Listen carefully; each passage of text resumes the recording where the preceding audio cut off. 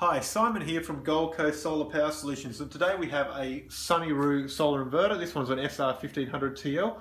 The 1500 stands for 1500 watts. It's a 1.5 kilowatt rated inverter.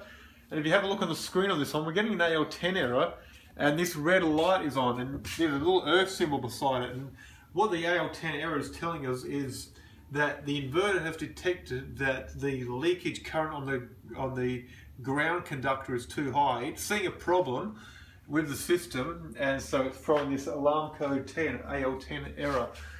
Now, with something like this, it is worth getting an accredited solar installer, a solar technician, to come and have a look at your system and actually work out what's going on.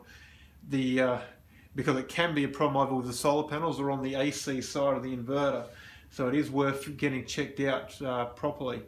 Now, in this case, I know for certain that this is not a problem with the solar panels. It's not a problem with the AC. We've tested all that side of things, but we're still getting this AL10 error, which tells us it's looking like it's a problem with the inverter or a glitch of the inverter. So whenever you have any problem with a solar inverter, I recommend trying to reboot the system, and that's always important that you follow the shutdown procedure to do that. Which should be something like this. Turn off the solar supply main switch or inverter AC isolator. So the solar supply main switch is located in your switchboard.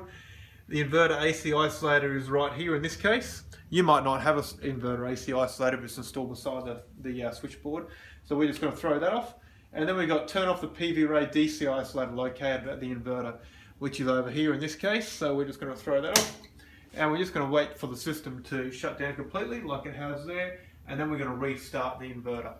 Now, the shutdown procedure is quite critical that you go in that order, but the startup procedure is not really all that important. As long as you turn everything on, it's all good. So we're just going to turn the DC on here, and then the AC on, and just wait for the inverter to try and start up.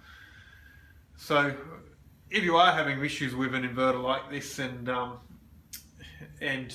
you do need to let someone know, a technician or someone know, about the model of the inverter. Well, this is the model here, the SR1500 TL, but we've also got the little data plate on the side of the inverter. So if you have a look there, we've got model number SR1500 TL, and you can see there we've got the AC output of the inverter is 1500 watts, 1500 W.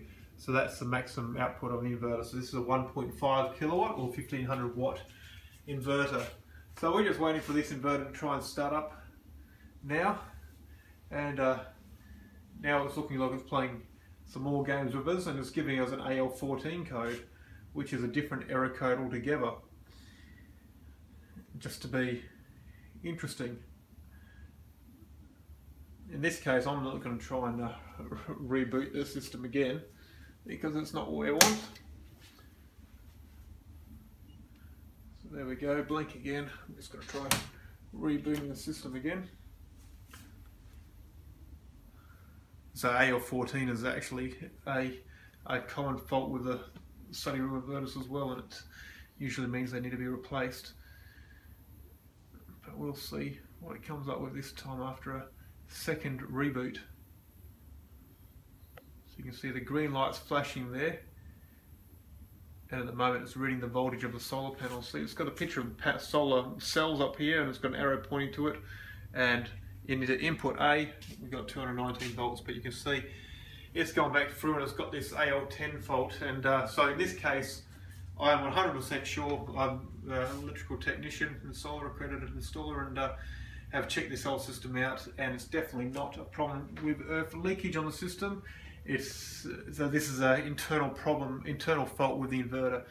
Well, you can try and get something like this repaired, but you're probably going to get no change from $500, and then you've still got an inverter with absolutely no warranty. The Sunny Roo company's long gone now, and yeah, so in my opinion, you're much better off to bite the bullet, spend a bit more money, get a good quality replacement inverter, and with a full warranty, and have a brand new system working for a long time to come. Look, if you're on the Gold Coast, South East Queensland, Gold Coast Solar Power Solutions can certainly help if you've got an issue like this. Don't hesitate to get in contact with us. And look, I hope this video has been helpful for you. Thanks for watching.